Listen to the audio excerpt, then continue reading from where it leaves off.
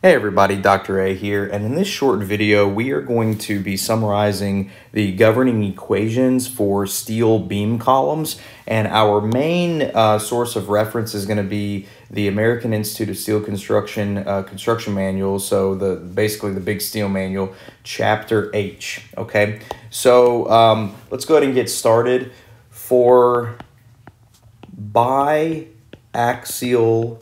loading,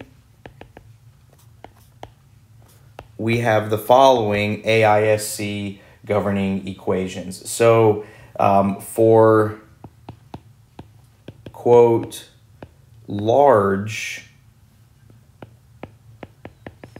axial loads, where you have a PU over VCPN ratio greater than or equal to 0.2, our governing equation is going to be PU over VCPN plus 8/9 times MUX over VB MNX plus MUY over VB MNY. And this interaction should be less than or equal to 1.0. So this is still a form of an interaction equation. You have the axial component and you have the flexure component. And again, together, when you add them together, should be less than or equal to 1. And this is the interaction equation we use whenever you have PU over VCPN is greater than or equal to 0.2. So the first thing you need to do is check this inequality here, PU over VCPN, and if it turns out to be bigger than or equal to 2, then you enter into this interaction equation, okay? Now, what happens if PU over VCPN is less than 2? Well, we can say the following. We can say for, quote, small axial loads, where we have a PU over VCPN less than 0.2, we would use the following interaction equation: PU over 2 VCPN plus MUX over VB MNX plus MUY over VB MNY must be less than or equal to 1.0. So again, for the other case where PU over VCPN is less than 0.2, we use this second interaction equation. And so in AISC, if you've got your steel manual handy, these equations are referenced as such. I'm going to write it off here to the side. This is AISC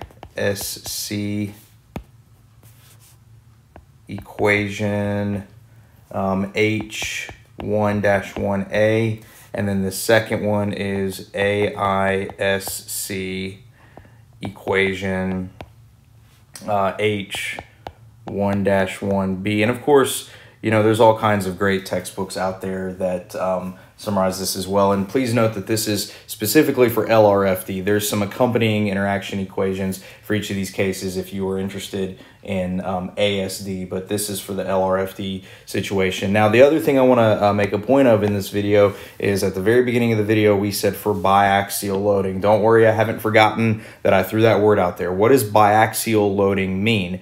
Well, what that means is you have an axial load effect given by the PU that's applied to your member, and then you also have two moment effects. You have a moment about a cross-sectional x-axis and another moment, MUY, about a cross-sectional y-axis. So the way you can kind of visualize this, I'm going to just go ahead and sketch an example of a column here. I know this is a rectangular column, but you know, you're probably more likely to see a W shape of some sort. But let's say we have a rectangular column. We'll have a PU here. That's our axial force. And, you know, it's on the bottom surface 2 to be in equilibrium. And then we're going to have a, let's say that this right here is our cross-sectional y-axis. and here is our cross-sectional x-axis. So these moments, when you have a biaxial case, the moment about the x-axis is shown like this. Okay, oops.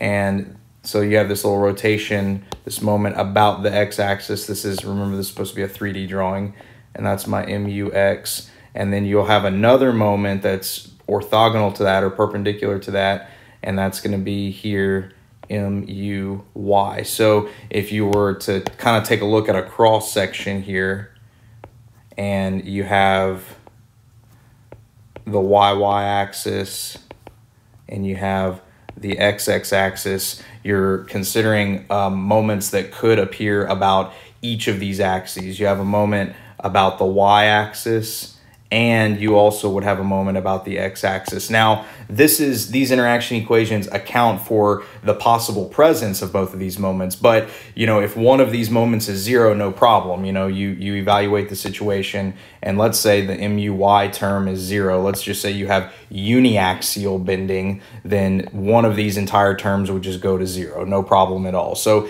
these are just meant to be general equations that account for the possibility of having two moments about your two cross-sectional axes. But if you don't, then one of these two terms will just be 0, and you'll just be left with your axial term and then one of the moment terms. Okay, so that concludes this video where we are summarizing our governing equations for steel beam columns. Another thing we're going to talk about more in one of my other videos is chapter 6 of AISC gives design charts. So those of you who may be already kind of familiar with some of the design charts and tables, in the steel manual, those are there. We can use them. Chapter 6 is basically tailor-made for beam columns for axial loading plus bending. So we're going to talk more about that in one of our later videos. So be on the lookout for that. Thanks for watching.